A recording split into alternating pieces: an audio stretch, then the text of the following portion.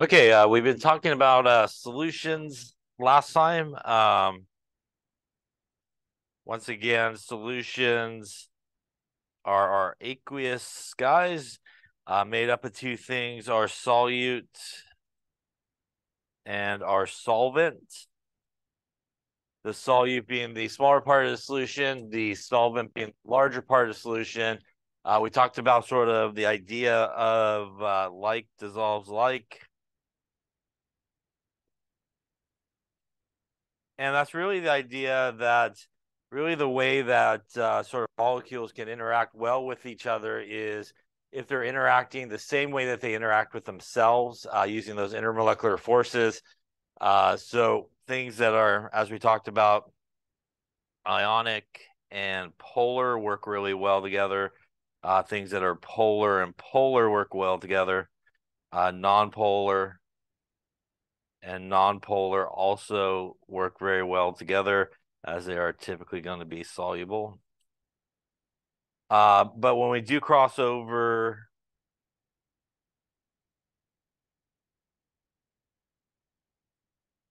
from polar to nonpolar, we do run into some trouble again because they're really using very different types of forces. Nonpolar things, for example, usually will be using dispersion forces, which are really weak, temporary sort of interactions. Polar things will either be using hydrogen bonding or dipole-dipole. So over a long period of time, they have no way to maintain that interaction. So they really can't sort of mix very well. We talked about sort of concentration units. So we had our percent mass to mass, which is our mass of the solute divided by the mass of the solution times 100%. We also had percent volume to volume, which is the volume of solutes over the volume of solution times 100%. And we had percent mass to volume, which is our mass of our solute over volume of solution times 100%. So these sort of percent concentrations, as we talked about, if you are given the percentage, you could kind of convert it into a usable conversion factor by assuming 100. So if you had a 2% by mass sodium chloride solution, that means you would have 2 grams of sodium chloride in 100 grams of solution. Out of these three, as we mentioned, you do want to be careful on the bottom part of this guy, as it is usually sort of given separate to you, the solute and the solvent sort of information. So you want to make sure you're not just using the solvent, that you add those together to get the mass of the solution. We finished up talking about really the most common unit of concentration, which is molarity, which is our big M, and that is moles per liter. You can again think of it as a formula where we could solve for liters by taking moles divided by molarity, or if we want moles, which is a very common calculation, it is liters times molarity. That's a really important thing as well when you are using, again, molarity by itself. The volume does need to be in liters for it to properly cancel out. If you multiply by milliliters, you will not get moles. You'll get, again, millimoles, so you'll be off by a factor of 1,000, probably in the calculation that you're doing. So you always want to make sure that they're in liters when you do that. Also, we talked about the idea that if you do have the molarity given to you and you want to use it in a calculation, it's probably best to get rid of the big M and convert it into both units so you can see it like 2.55 moles per liter of sodium chloride. And once again, that will allow you to see both of those units, and you can kind of treat it like a conversion factor dimensional analysis. Very common, as I mentioned, that people leave the big M. They really sort of lose track of the volume part of it or where it is and what they should be doing in terms of multiplying and dividing, or if it's there at all. They're not even sure where it is a lot of times. So it's really good to get rid of the big M, kind of convert it to both units so you can see both units, you can see where they are, and you can do your calculations sort of accordingly. Any questions on any of that stuff there? All right, so I think we laid up on this example. I don't think we did it. So why don't we do it here? Calculate the molarity of 15.6 grams of KBr and enough water to make 1.25 liters. Potassium 3910, and our bromine 70. So obviously here we are looking for the molarity, which is our moles per liter. In this case, we do have the mass of our solute, which is our KBr. In this case, we actually do have the volume given to us of 1.25 liters, and it's in the correct units. So that is really the bottom part there of what we need. So we just need to get to moles. So really at this point, it's a grams to moles situation, which is why we have our periodic table information up there. We could calculate the molar mass here by basically just adding those together, and that's going to give us 119 grams per mole. So we'll take our grams to convert them into moles here. Again, we want grams on the bottom so that they cancel.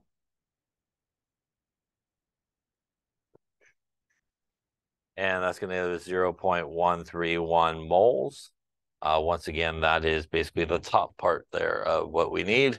So now we have everything that we need to calculate the molarity. We'll take our moles.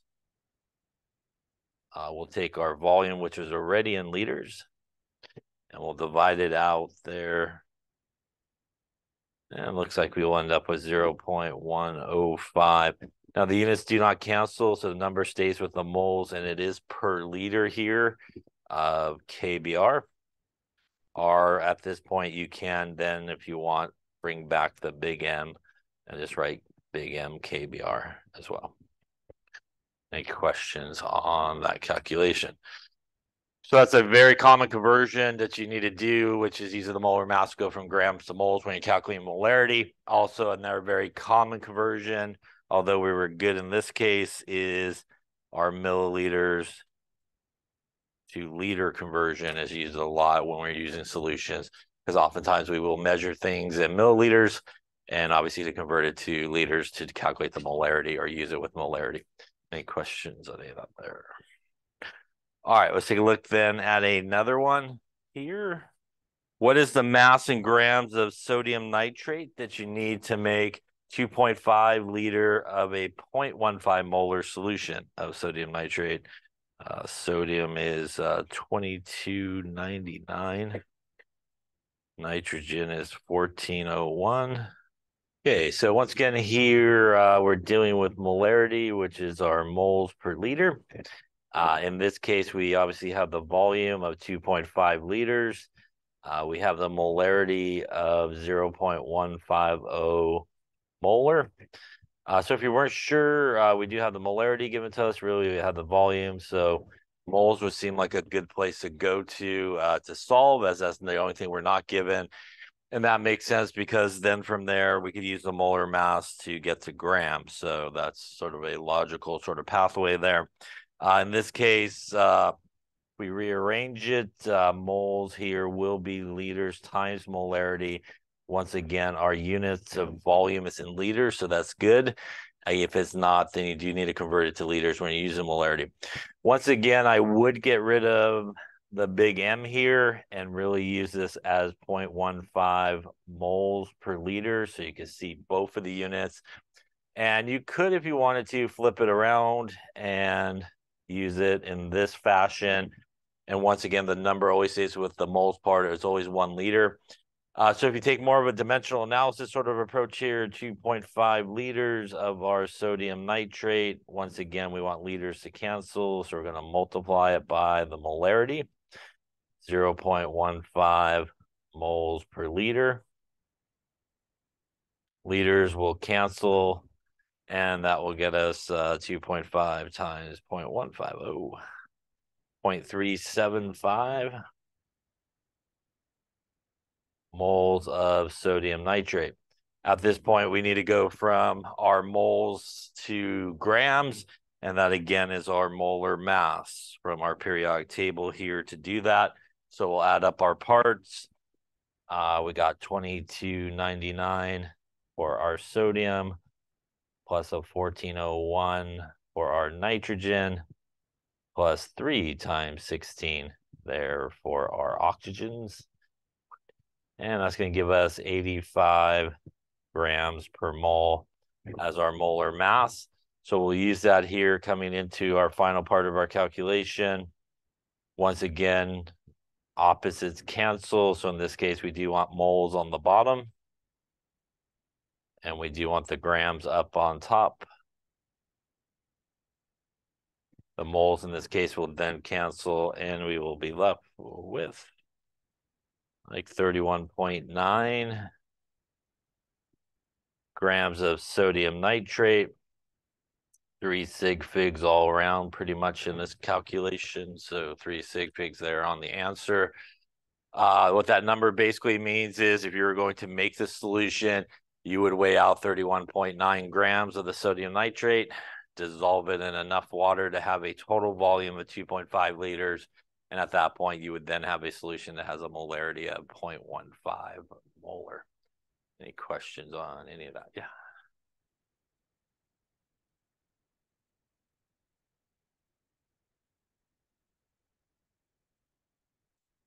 I missed the first part of the question. Where we're talking about the 0.15 moles over L. Is that what we're talking about? Yeah, so it's 1 liter. Yeah. Yeah, so molarity, that's pretty much the definition of it. It's basically how many moles there is in 1 liter. So whenever you kind of convert and get rid of the big M, the number should always stay with the moles part, and it's always like 1 liter, basically. Yeah. Other questions? It's kind of like molar mass when we do the grams per mole. So that's how many grams there are in 1 mole, basically, of all that. So it kind of works the same way. Other questions? Okay. All right, so let's continue on here, take a look at a few more things. All right, so I think also last time we talked about the idea of how concentration relates to the individual ions. So for each of these solutions separately, for each of these guys, what would be the concentrations of the ions that make up each of those things? Each of those individual ions, so sodium and sulfate for the first guy, and potassium and chromate there for the second. So take a moment and see what you come up with. I erased my scribble here. There we go. So once again, 2 separate questions.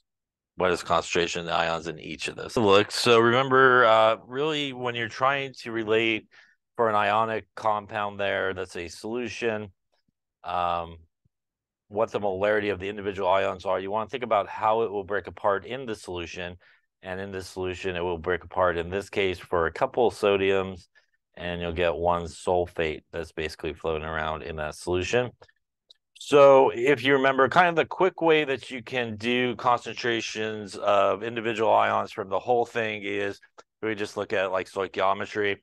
So when we look at the whole thing here, it is a 1-to-2 relationship between that and just the sodium ions that are present.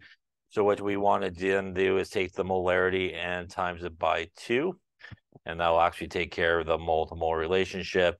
And for the sodium ions that are floating around in that solution, it would have a concentration of 2.4 molar. And if we do the same thing for our sulfate, it is a 1-to-1 relationship as we kind of break apart. We then basically would take 1 times the original concentration there. And that would get us a 1.2 molar for our sulfate ions.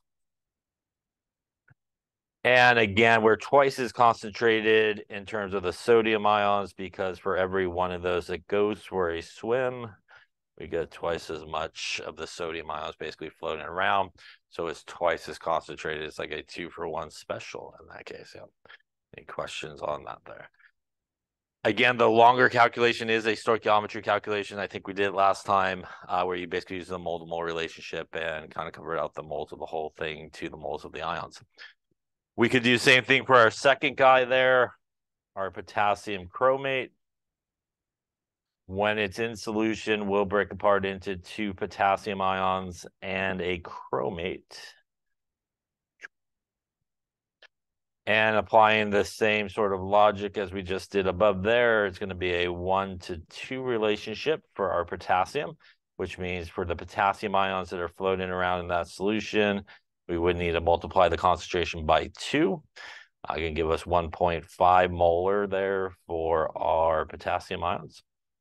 And for our chromate, it is a 1-to-1 relationship, which means we're going to take 1 times our concentration, and that will give us 0.75 molar for our chromate in this case.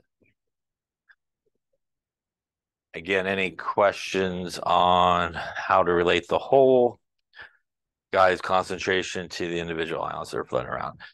Basically, if it breaks apart into 2, to multiply by 2, breaks apart into 3 ions, multiplied by 3, basically multiplied by the coefficient of how many ions you get in that solution. Any questions on that?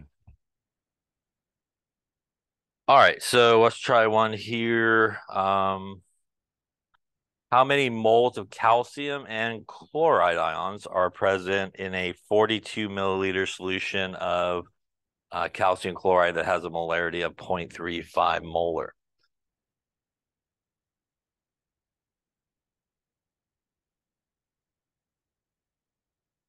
Okay, so let's take a look here. We're looking for the individual ions. There's really kind of 2 ways you could do this. You could start with kind of getting the moles of the whole thing, or you could also, since you want each of the individual ions, you could just figure out the molarity of each of the ions and work from there. So I'm going to start with it that way. I'm going to think about my calcium chloride solution here. And since I'm really interested in the individual ions, I'm going to think about how it's going to break apart. And that's going to give me 1 calcium ion and a couple of chloride ions. And since I already know the concentration of the whole thing, I can now get my relationship to each of these ions. And that would be 1 times our 0.35 molar, which means we have 0.35 molars our calcium concentration. It again is a 1-to-2 relationship here for our chloride, which means we could take 2 times our 0.35 molar, and that's going to give us our concentration of our chloride ion in this case, which is 0.7, I believe, molar for our chloride. So now that I have the concentration of the individual ions, I really could just do 2 molarity sort of calculations, because now I have the molarity of my ions. I also have the volume. So I could solve for moles, which is liters times molarity. Once again, though, we do need to convert our volume into liters. We do not want to use it as milliliters here. So that's going to be 42 milliliters. There's 1,000 milliliters in a liter, and that's going to give us 0.0420 liters. So now we're ready to do it, say for our calcium, and that would be 0.0420 liters. Once again, I'm going to get rid of the big M and turn that into moles per liter of calcium. So in that case, I do want the moles up on top and liters on the bottom so that they cancel. And that will get us 0.35 times 0.042. 0.0147 moles of calcium floating around in that solution. And if we do the same calculation now for our chloride, we'll take our volume because it's in the same beaker. Also going to get rid of my big M here and turn that into 0.700 moles of chloride per liter. And here, liters will go on the bottom, 0.7 moles of chloride up on top. Liters will cancel, 0.0420 times 0.7, going to give us 0.0294 moles of chloride basically floating around in there. Basically, again, as you can see from this calculation, twice as much chloride, right, floating around as there is moles of calcium, because it's a 1-to-2 relationship when it goes into the solution. Question on that. The alternative approach to this again would be you could have just got the moles of the whole thing, the calcium chloride, by multiplying the 0.042 times the molarity, the 0.35. And at that point, done like a mole-to-mole relationship stoichiometry sort of calculation to get to the individual ions. You'll come up with the same answer at the end. Any questions on concentration of ions? Okay, so the next thing we're going to talk about is dilution. So as we talked about the other day, very commonly we are given solutions or get solutions that are really, really concentrated. They're sometimes referred to as stock solutions. They have a high molarity, for example. And a lot of times in lab and things like that, we don't really want to use a really concentrated version of it. So we do a dilution. And when we do a dilution, pretty much the only thing that's added is more solvent. And in a lot of cases, that's more water. Remember, water doesn't always have to be the solvent, but very commonly it is. And when we add more water to it, we will lower its concentration. And what happens is the moles of the solute before the dilution and the moles of the solute after the dilution are going to be the same. So why does the molarity go down? If we think about what molarity is moles of solute divided by liters of solution. And once again, the solution is the solute and the solvent. So in a dilution process, when you add more water or you add more solvent, you're basically only adding right there, which is the bottom number. So as you add more solvent, the bottom number gets larger, which means the molarity goes down, right? Because the molarity gets smaller. So the molarity decreases because you're really adding more to the solution part of it and more solvent, which will lower the molarity down. The solute in both of those cases aren't touched, so however much solute you have floating around in that solution is the same amount you started with, even after you dilute it. And it is, by the way, the solute in a solution that is what reacts. So if you have any type of reaction that's going to happen, it's the solute stuff that's floating around in that solution that's going to do the reaction. If you had sodium chloride floating around, it's going to either be the chloride or the sodium that might react with something, probably mostly the chloride, that's going to do the actual reaction. When we do a dilution or even make a solution, this is the way we do it. We have some water. We put our more concentrated solution in there. This is our volumetric flask that we saw last week. Has one line which represents its volume. And usually if it's volumetric, that is 2 decimal places that you take it to. So that'd be like 500 milliliters in this case. You put your more concentrated guy into some water, top it off with some more water to the line there. And at that point, you would have your solution, whatever molarity you were making. Now, there is a formula that is used for dilutions, and this is probably the most common one, which is M1V1 is equal to M2V2. That is molarity and volume. And this is usually before the dilution. This is usually after dilution. Now, we talked about that you should always use the volume in liters when you are multiplying it by the molarity. This is the one formula where if you wanted to, you could leave it in milliliters and it will work out okay. And that is because you'll have milliliters on both sides, so the units will cancel out okay. So for example, if you wanted to leave it in milliliters and you're solving for V2, V2 would be M1, V1 divided by M2. The molarities will cancel, which means these milliliters would be the same milliliters as you would get over here. So in this, using the dilution equation, you can leave the volume in milliliters. If you have molarity, it will work out okay. If you don't want to worry about that, you could always still convert it to liters. But if you are using molarity by itself, not in a dilution situation, you should definitely convert it to liters. Otherwise, you'll be off on in terms of your units. M1 is the more concentrated guy. M2 is the least concentrated solution. That's how much of the more concentrated solution you need. That is your final volume. Now, sometimes people will use for the dilution equation C1V1 is equal to C2V2. Here, C is just generic concentration. And that means that you really can use any concentration unit with this equation. For example, you could use things like percent mass to mass on both sides, as long as they're in the same units. You could use percent volume to volume on both sides. So you can really use any type of concentration unit. So sometimes books will now use C1 V1 equals C2 V2. Most people use M1 V1 equals M2 V2 because molarity is probably the most common unit of concentration. So usually you have molarity. So we just usually use that equation. But technically speaking, it doesn't have to be molarity as the unit of concentration.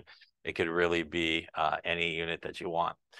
Now, very commonly, what you're asked is, how much water you need to add, and usually, or how much solvent you need to add to do the dilution. And usually to figure that out, it is the final volume minus the initial volume. So very common on dilution type questions. That's a question that's often sort of posed to you is like, how much water do you need to add to get this thing to have a lower concentration? So usually the V2 is your final volume. V1 is how much of that more concentrated guy you added. And if you subtract the two, that usually will give you the volume of the solvent that you need. Any questions on that there? All right, we'll lay it up there for